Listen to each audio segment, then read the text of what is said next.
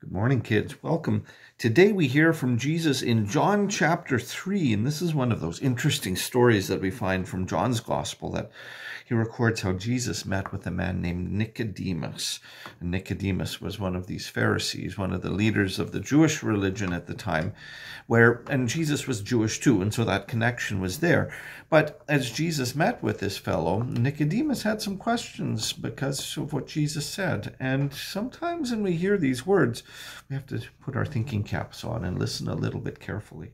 But reading from John chapter 3, reading verses 1 to 7. Okay, now there was a man of the Pharisees named Nicodemus, a ruler of the Jews. Let me put my glasses on.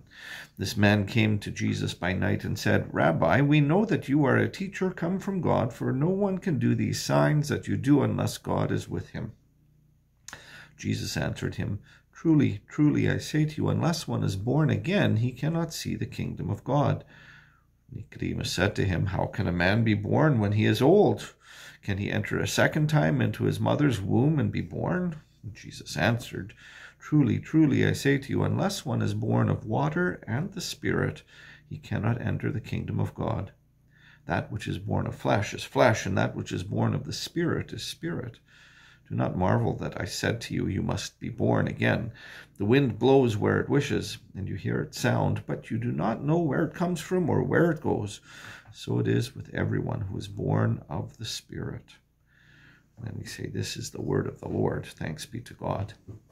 There's a little bit of a joke running in this passage when you read it in the original Greek language, because as we listen to it, sometimes we miss it, because when we translate a language from one language to the next, sometimes words in one language mean a little bit more than they do in another language, and we kind of have to make choices. When Jesus said, "You must be born again," there's a little bit of a joke there, because underneath in the Greek language, it can mean one of two things. Either you have to be born again, like a second time, or be born from above, because again, anothen means from above. And as Jesus said this to Nicodemus, what happened was Nicodemus was listening and he was thinking, everyone's born once as a little baby from their mom, and so how can I go and be born a second time? After all, and then you have to kind of make a joke out of this, because, and then I think Nicodemus was too, because look at me, I'm already a grown man. Am I supposed to somehow go back into my mom's tummy and then be born a second time and come out and say, ta-da? Jesus said, no, that's not quite what I mean. It's a different birth, not born according to the flesh, according to our human nature, the way that we're born from our mums, but instead born from above, that second meaning that was there, born from heaven. And the whole question is how can that happen? Well, and Jesus reminds us that it involves being born with water and the Spirit. So that he reminded him, don't marvel, don't go get all confused or maybe just sitting there saying, whoa, what do you mean, Jesus? Because, when we listen to the voice of Jesus, when Jesus did come down from heaven, and that's where he goes later on in some of the verses that are following this, we need to listen to the one who came down from heaven to tell us about things, heavenly things, spiritual things. Sometimes we stumble a little bit like Nicodemus, where, as we're growing up, we learn stuff, but we don't know a whole bunch of things, right? And all of us are still growing and we're learning, and that happens too as adults. So that when we grow up, there's always something new for us to learn. But sometimes we're a little bit more like Nicodemus than we'd like to admit. Or sometimes when we hear something and we don't quite get it, we kind of think that, what's going on here, rather than letting Jesus teach us. And that's where we always have to use our Bibles, because that's where Jesus's teaching is. That's where the Holy Spirit works through the Bible in order to help us to grow. So that instead of just building on the things that we don't understand, because there's always going to be stuff like that, even as adults, even mums and dads, even pastors wrestle with things. And that's the way it's supposed to be. But as we listen to what Jesus says, no, it's not just like a regular birth, but a new birth with water and the Spirit. He's talking about baptism. And how do I know that? Well, John, when he records Jesus' words, has a certain way of writing about things.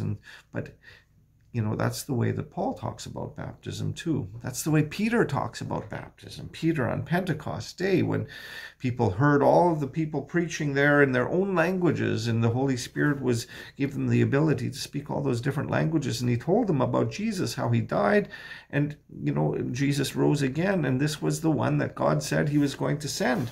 They said, "What must we do to be saved?" And he told them that we should go and be baptized for the forgiveness of sins, and we receive the Holy Spirit. Baptize means to wash. So water and the Spirit. And it's through baptism, as a result, that Jesus allows us to be born in a fresh, new way.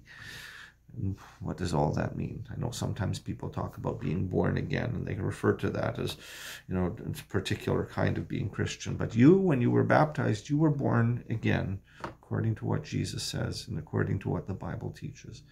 And it's not a matter that all of a sudden you have all these big experiences in your lives that sometimes people who say they're born again say that they have. Sometimes it's okay to be an ordinary Christian, where sometimes we don't have all of the big experiences. Sometimes God does give us those too. But it doesn't make us more or less a Christian whether we have the experiences or not, because, well, just in the same way as you and me, we didn't choose the first time that we were born. In the same way, through baptism, when we're born, it's all God's working. And he gave us his Holy Spirit, washed away our sins, so that we can be born into heaven together with Jesus by when Jesus dies on the cross and rises from the dead. So we listen to that during Lent, that season that we're in right now, the big purple season where we follow Jesus as he goes to die on the cross. It's that wonderful, beautiful, perfect reminder that everything that Jesus has done, he's done so that we can go to heaven. And even that gift of baptism where he says, through baptism, I'm going to make you a part of everything that I've done, where we're clothed in Christ. Well, that becomes that perfect gift that we can always lean on. So first of all, don't ever forget your baptism. Secondly, don't ever let anyone make you feel bad because you were baptized as a little child and maybe don't remember being baptized, because just like you don't remember being born doesn't mean that you weren't, okay? But we were born again by what Jesus does through baptism. With that promise, we can have that confidence every day, that peace in our hearts every day. Even when we're all concerned and worried about what's going on in the world, we can have that peace knowing that God has already opened that door to heaven, and that in the same way Jesus promises that we'll be with him there, that he also promises that he'll be with us here on earth too. So let's have a word of prayer. Let's pray together. Heavenly Father, we thank you that through these beautiful words recorded by John in the Gospel, that Jesus not only reminds us and shows us that even when we misunderstand, like Nicodemus did, that you continue to love us and you're patient with us, and that you walk together with us in order to help us grow up with our understanding and all of these things along the way. Bless us so that we would always be ready to follow with those words and use your words in the Bible, so that we would grow up with that understanding too, so that even when things are not perfect in our lives, instead of worrying about them or being tempted to try and find our own way to get into heaven, that we keep our eyes on Jesus, the one who not only did that work so that we could be with him in heaven, but then build on that gift the way he gave it to us in baptism. All these things we pray for in that precious, wonderful name of our friend, our brother, our Savior, Jesus Christ. And we say, Amen. We'll see you again soon. Bye for now.